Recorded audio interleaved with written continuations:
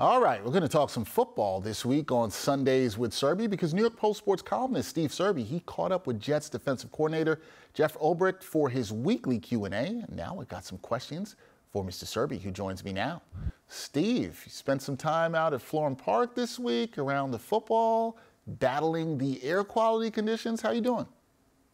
I'm doing all right. Stayed in Wednesday, didn't breathe at all. And how about you? Did you go out at all?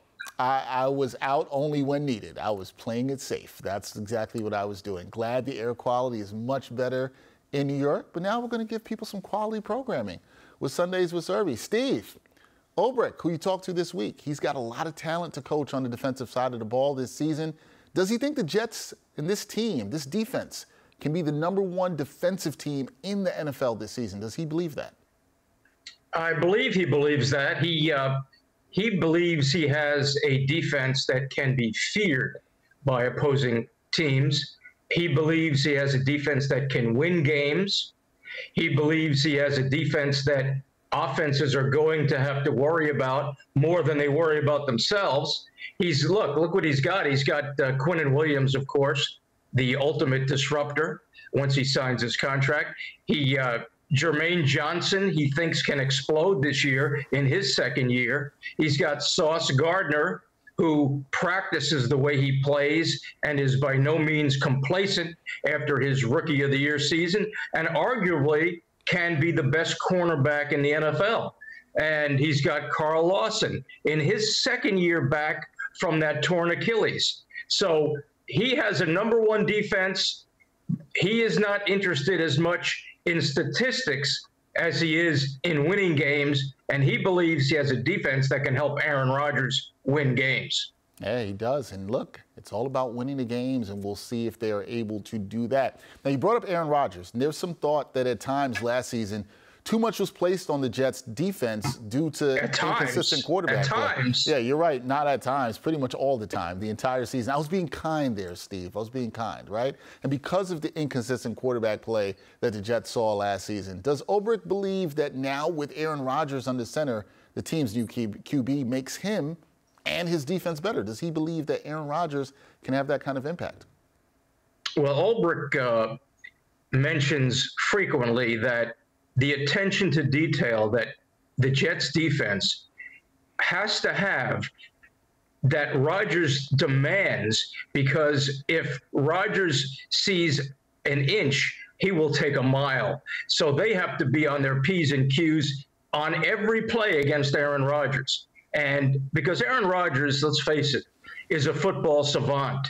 And not only is he a savant, but he's got the talent to bridge that gap, and it's a deadly combination. And 39 years old, he'll be 40 in December, but he's revived, he's rejuvenated, he feels young again, he's having the time of his life, and he's a guy that figures things out on the field as well as anyone, probably better than anyone right now in the NFL. And not only does he figure it out, he makes you pay for it.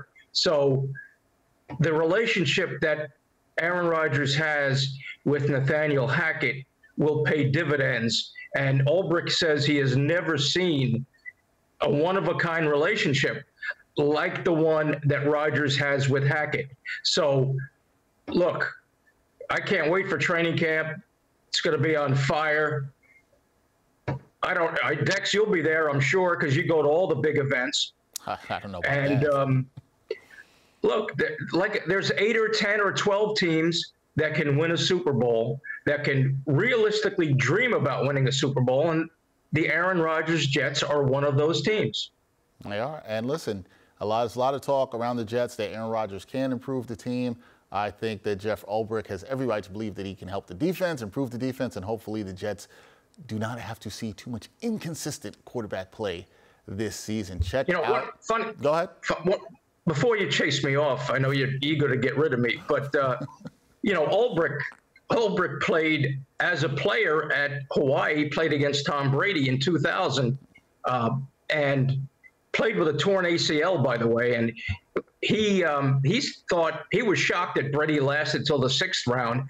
Ulbrich was drafted in the 3rd round of that draft, but he talks about Rodgers the way he talked about Brady from the time Brady played at Michigan until the time Brady retired.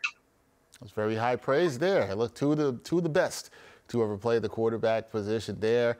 Check out Steve Serby's Q&A with Jeff Ulbrich. It's a good one, especially if you're intrigued about the Jets defense. Can they be a number one defense? What does he think this team can accomplish this year? All those questions were asked by Steve Serby, and it's in his weekly Q&A. Another great one, Steve. We'll talk again, not next weekend, because I'm going to be on vacation, but we'll see you in a couple of Sundays, for sure. Where are you going? I'm going to the lovely island, my favorite island in the world, of Grenada. I'm going there. Oh, very nice. Maybe I'll, wait a minute, we can still do one if I go to Grenada too, right? No, this is a no-work trip. There will be no work. So if you're there, I'll see you. I'll say hi. You can come kick it with me on the beach, but we will not be doing any work, that's for sure. All right. Well, so we're going to pass on next week. I can do one by myself if you like.